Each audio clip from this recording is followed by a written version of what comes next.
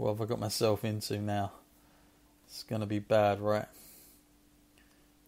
Now, notice Earl Hebner, he's going to lock the whole thing from inside. There's going to be a camera guy in there as well. And obviously Shawn, Hunter, they can't, they're going to be no way that they can get in there. I love this because it really showed, even though Shawn's the heel, like he is panicked. Like normally the heel always has the upper hand, but I mean in this is, this is not going to end well for Shawn. No matter what happens here, this is not going to end well. And I love the fact they're selling the fact that you can't break into it. There's no way. And they did a very good job storytelling wise of doing that for me. No doubt about it.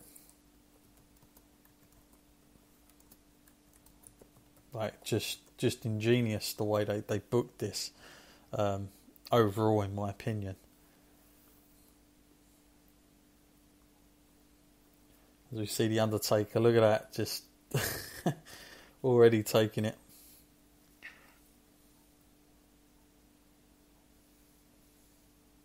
So we see, you notice that there are camera guys in there. Look at that. I guess they maybe WWF thought we can't shoot it like this all the time, like from the hard cam, but I don't know, there's something about that makes it feel, although the way they shoot here, because they're looking up, I guess you do get that atmosphere of, slightly being trapped inside. So maybe there is some goodness to come of it. Shawn Michaels, the ultimate seller in so many ways. Obviously Dolph Ziggler would take a lot of this up, that's for sure. Never always the best stuff, shall we say.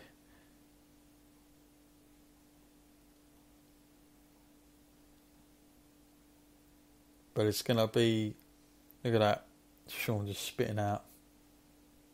It's going to be a cat and mouse type stuff going on, from what I can remember. And now this is one of the ones, I spoke a lot about videotapes on here from my collections. This is one of the shows that I watched live. I was fortunate enough to watch it live, because I had Sky back by this time.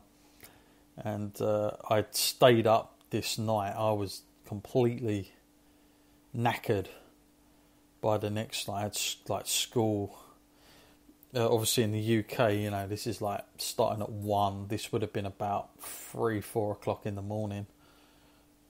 So I didn't have much sleep, that's for sure. But I was so buzzing after this that it really didn't matter. I was fine. And sometimes when you're a kid, like energy levels, it's just totally different to now. If I had like work the next day, there's no way I could do it. Just no chance at all. Just goes to show you how things rapidly change.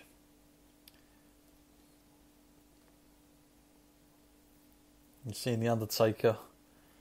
Here we go. Bit of old school. I mean, is this old school here? I'm not too sure. He did this a lot. I don't think this sort of thing was considered that here, but amazing to see a guy that size do like that kind of thing. I think people just expect it sometimes. They think, oh, that's the easy thing to do. It ain't. Not for a guy that size.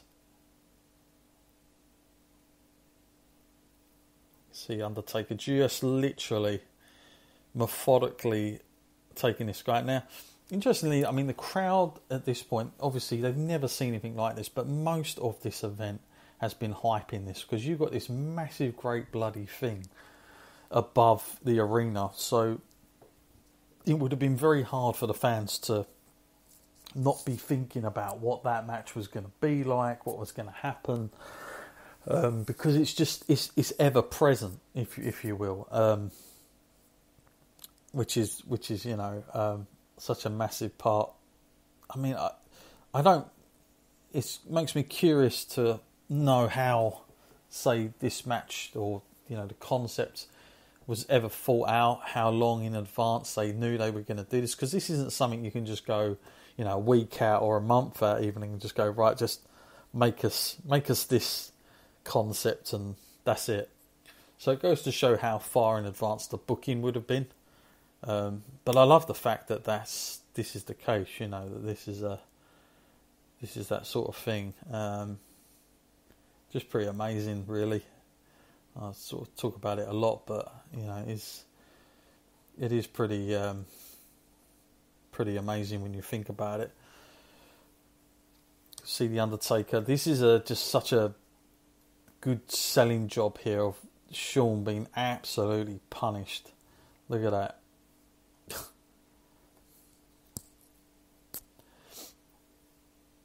And I like the atmosphere with the live camera sort of.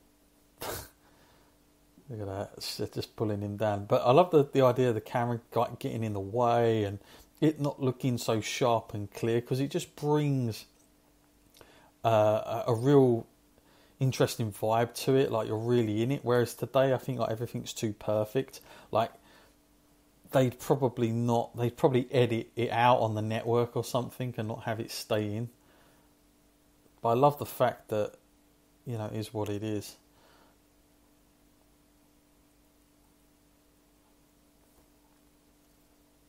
And so I think at this point, like, you know, we're understanding the concept of the match at the same time as we're watching this, because we've never seen one of these before. But my takeaway watching this live, because I can remember quite vividly, my friend was a massive Shawn Michaels fan, and he absolutely loved this.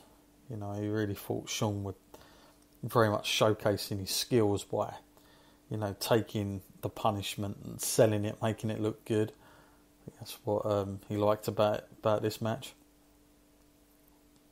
But, you know, we're sort of learning at the same time. And the big thing at this early stage, I remember just thinking about, was just the fact that they can walk around outside the ring and then use like the cell as an advantage.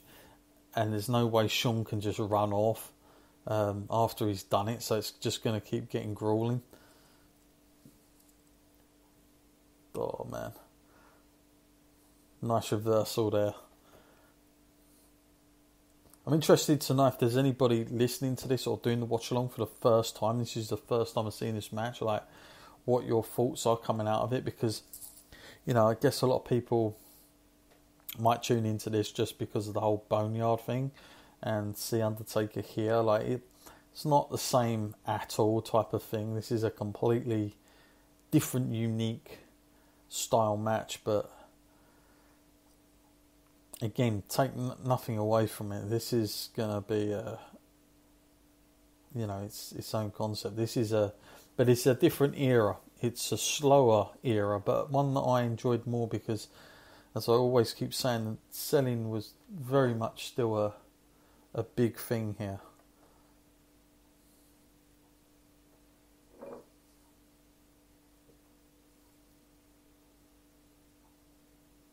Look at that. Taker just laying it in thick. Now, Taker wasn't really, you know, he was not doing like the MMA stuff that he brought in at this point, but he still had very, very good ways of like making the punches look real, I felt. Still good, in my opinion. He was very good at doing that.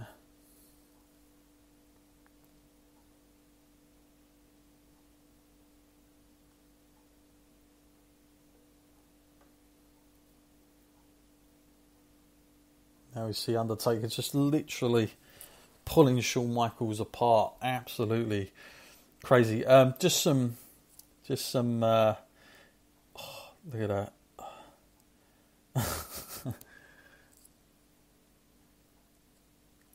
I love Shawn's reaction, his face. He's getting clumped. This was from St. Louis, Missouri this year. Attendance 21,151. The buy rate for this 240,000 on this one. So, and of course, we was a month out here from the screw job, of course, that came very much after this. You know, and I guess you can imagine how, well, we know how that went, obviously, after that, no doubt about it. See if there's anything else worth looking at in terms of this this event. Just seeing if there's anything good. Not so much really, other than oh, look at that. You can get some first bit of colour now in the blood, I think. The reaction to this was really good though. Like I remember, like, you know, sometimes you have to go back and appreciate things more. This was one of those things where like the crossover was instant. People after seeing this just wanted more, and I really think that this lit a fire to do more stuff like this. And of course, the next Hell in a Cell after this was in '98. It'll be at King of the Ring. So it wasn't like, you know, they even waited like 12 months for the next one. Like this obviously had people speaking and thinking we want to see it again. And obviously one of the wrestlers that definitely was looking at this as an opportunity was Mick Foley, because for Mick this was going to be a very exciting prospect. I'd mentioned earlier about the rivalry he had with Mankind. So just imagine, you know, re-picking up that feud and bringing this concept into it. You know, it was a big thing at the time for Foley, because he could have easily, although he was an amazing worker and fantastic in WCW as well, but he could have easily got lost in this shuffle, no doubt about it. So he very much needed that second run with Undertaker to be locked in that feud, no doubt about it. And this was the cool thing I remember when I was watching this live, is that I was thinking like, so Shawn going down, was like, what if Shawn could just like climb up for a little while and just hang about? Like, what would happen? Would the Undertaker go chasing him, or like could they climb on the sides? Because unlike a traditional cage match, the cage bars, they were a lot smaller. The holes were smaller, so it was tough to work out if that was a thing. I just envisioned it like a steel cage match, just with a roof. But then when I saw it, I was like, it's not quite the same. Now later in years, those style cage like that become just a thing. Like all the cages looked like that. Back in the very early days in the NWA, all the cages were literally that style, but it was WWF, and you've only got to go back to WrestleMania 2, King Kong Bundy and Hogan, that massive iconic blue one that they designed, which obviously very appealing for the toy companies to have something like that out, which it did. It done very well, I'm sure, and it's still one of my favourite iconic looks.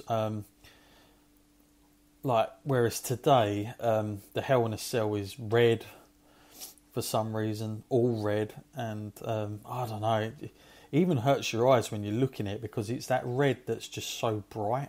It's like neon all of a sudden. But I like the fact here it looks a little bit more dirty, it looks gritty. I love that about it, because it just brings more atmosphere. This is crazy, this, by the way. You could tell when he was lifting him, ain't no way that's going to go down well. And this could have been a different story. But look at this.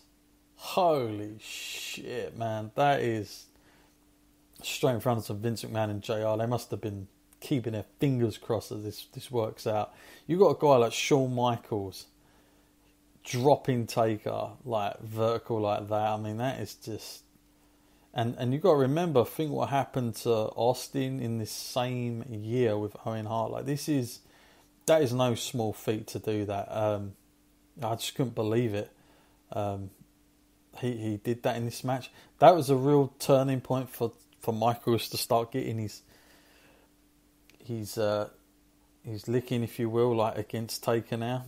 But yeah, that's an amazing moment. I don't know that had happened too many times to Undertaker by a guy like that. I mean, got to be a lot of trust there in Shawn. But he was the guy to do it. I love there that the camera just like literally went off. Like they haven't...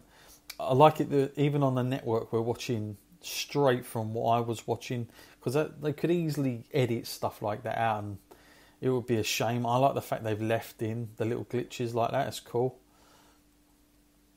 I think there are a few things that I've noticed on the network. They do